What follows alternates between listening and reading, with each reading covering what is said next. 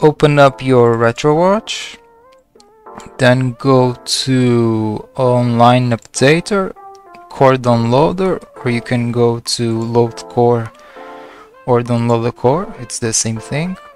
Then you can scroll down or scroll up to go directly to the bottom, and scroll to the Sony cores.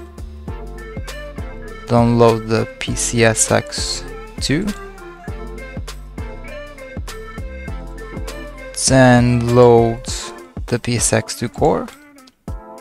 Go to information and core information. Here you can see what kind of requirements do you need.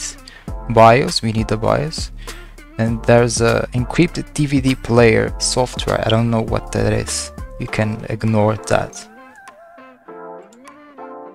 Now go back to your RetroArch folder, go to system, and inside the system folder we need to create a PCSX2 folder.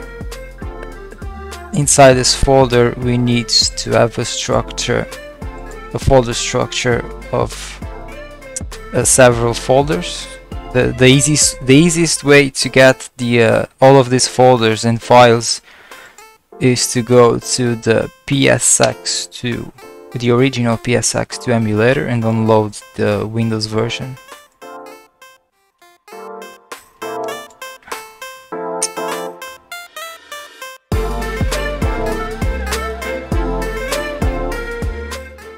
Unzip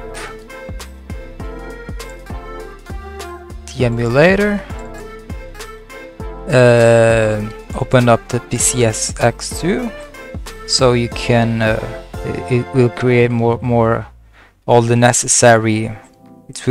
all the necessary folders and files. I don't have the BIOS at the moment, so you can just cancel it. Then we copy all of the files and folders we need. We need the BIOS, cheats, widescreens, INIs, logs, memory cards, snaps, states, and portable INI. Copy or cut. Then go back to the RetroArch folder, go to System, PCSX2, and paste it. For legal reasons I can't share the BIOS file, but you can search them in your favorite search engine, and in the end you will end up with something like this. Now you can copy the BIOS to the RetroArch folder, go to RetroArch, System, PCSX2, BIOS, and paste them here. Go back, open up RetroArch, then load core, load the PSX2 core, start core. You don't need to boot to the BIOS menu to configure the core.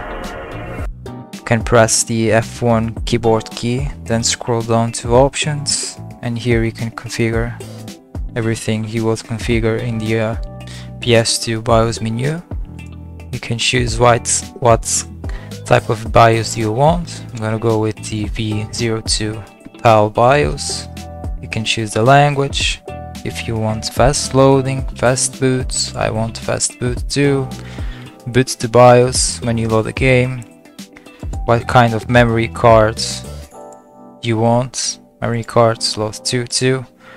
Every PCSX save files are saved in here in the RetroArch saves PCSX2, memory card 1 and 2. Then you can configure the other options like resolution. Then to make sure everything is saved, close contents. Then restart RetroArch just to make sure. Restart RetroArch. Now you can load the PS2 game. Finally. And enjoy your gaming.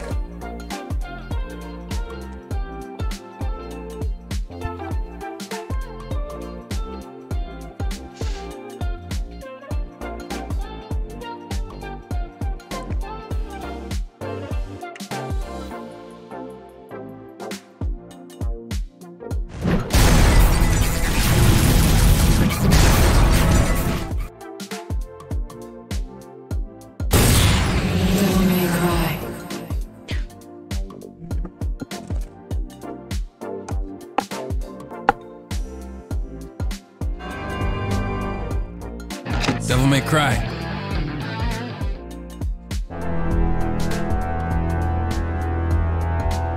"20 years ago, Mundus, the Emperor of the Underworld, resurrected.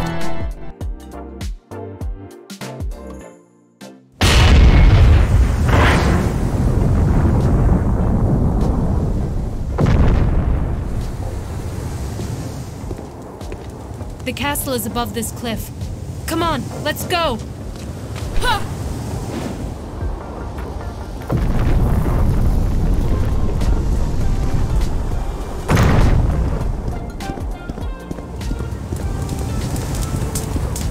If you want to see how good or how bad games look using RetroArch, the PCSX2 core or any other core, you can go to the World of Gameplays channel.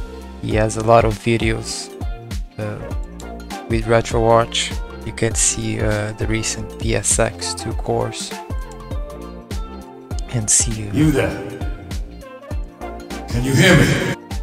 And because the PCSX2 core is still in alpha, it will crash a lot of times, and every time you close RetroArch while playing the core or the emulator, it will probably crash.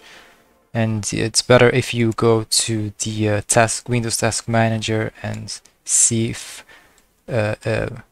RetroArch tasks are open, and make sure to close them. Probably every time you have to do this.